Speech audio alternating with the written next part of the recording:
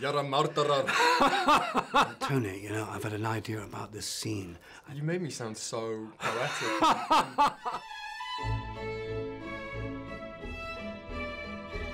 So on the back of these biscuits, there's something about Meryandgeorge. Yes, so let's find out what the biscuits want to know. I'm going to ask you a question. I'm going to go for this guy. Oh, yeah? And this says, God, everybody thinks I'm blind. It's the weirdest thing you learnt in the preparation for the show. Well, I learned some quite weird things. I mean, I learned some French. I learned the viola da gamba, which is kind of a sort of period cello. I wouldn't say you learnt it, but okay. Anyway. Oh, that was cruel, wasn't it? That was cruel. 150 people watching me scratch away, and Tony going, the whole world should hear you play. He's an absolute aficionado. That was not easy to do, and you accomplished it very well. Thank you. There was a bit of French, a bit of Latin, a bit of Greek in this. Oh yeah, exactly. A lot of dancing, actually. There was a bit of dance we both had to do. The sex scenes. Positions were the sex scenes. I'd never been in an orgy before with 5 other naked men. Oh yeah. You know what? As soon as you get in, you're in it to win it, you know, bish bash bosh. But that was you had to do a lot of that as well. Well, you were. There was nothing you didn't unturn. There was no stone left unturned with old Georgie boy. Formative experience. Well, I'm gonna go for this plump-looking little thing over there. Oh, that's no way to talk about. Sorry. How do you take your tea? Oh, I like an Earl Grey with a dash of milk. Oh, very nice. Very simple. I'm not much of a tea drinker, I have to Oh, say. you're not? I'm more of a coffee guy, yeah. Really? Maybe since I've fled the country and gone to the US. The best thing about wearing period costumes, Nick. I mean, you feel very important. You walk differently when you're in it, don't you? I mean, with those bloody heels on, you do, yeah. You have to walk differently. Yeah. You're quite short as well, so you like having an extra couple of inches. How dare you? No, but I'm 5'11 and a half, almost 6 foot with a heel on. What do you like about it? I like the way it kind of immerses you in your character, you know? I mean, there was moments where we'd walk into Hatfield House and there was all the supporting artists and Julie and you, and you'd walk in this outfit, and then at times I'd look up on the wall and boom, there's a painting of Mary Queen of Scots in her attire, and then next to it was a painting of King James, and then of course I'd forget my first line. It's probably like the most integral part of the character building process is like once you actually... Yeah, it really gets you into it. Tony, what would your last meal be? Like, memento mori, ever? Yeah. You're a goner. Oh my God. I'd have to go with chicken cutlet parmesan came to mind. That's so boring. It is a bit dull. So you. Is it? Yeah. Well, that's not very nice, is it? Mine would be roast lamb with with roast potatoes. Yeah, but Greek style. Why? Are you Greek? No, I'm not. I'm actually Scottish.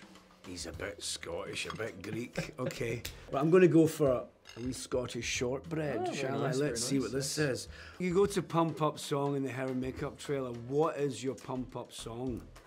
I'm trying to think, what music? You were a bit of a DJ. Was I? Bit of a diva? What's that? It's that Rod Stewart song that you loved. All right.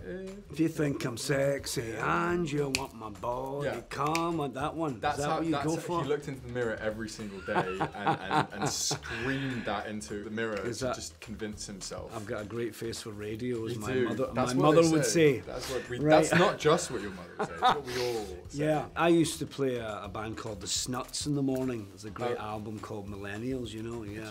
You just did a music video for them. Oh, I did. I did. It's a little bit of self-promotion. Self-promotion there, yeah. You don't see me talking about my other projects here, Tony. I'm gonna go for custard cream. Custard cream. Oh yes. Do an impression of one another. You're a murderer. Oh my God, that's pretty good actually. In fact, he's never impersonated me on set until now. Until now. All right, let's see. Tony, you know, I've had an idea about this scene. I think if you were to just turn around and then we gaze at the stars, I think that could be quite powerful. Wow. What are you talking about? That's a rubbish idea. You made me sound so poetic. That's a man I would follow. I would not hire any of us if we had to impersonate each other. I thought mine was spot on, to be honest. Really, I think you nailed it. Thank you. Who is the better horse rider? Go on, be honest. Be honest, kid. Given my amount of riding in the show, but you have been on this earth longer, a lot longer than I have. All right. How old? I don't know. You were in the saddle a lot. You did a lot of riding. Yeah, riding in the show, didn't you? I did quite a lot because I'd done some like stunt work before. Right. They trusted me on the saddle. Did you get saddle sores? No. Where's that? Saddle sores if you're in the saddle for too long. No. What he's saying is basically he's a better rider. He got to ride a horse called, it was a Frisian, it was a war horse. My horse was like a little donkey. Do you remember your horse's name?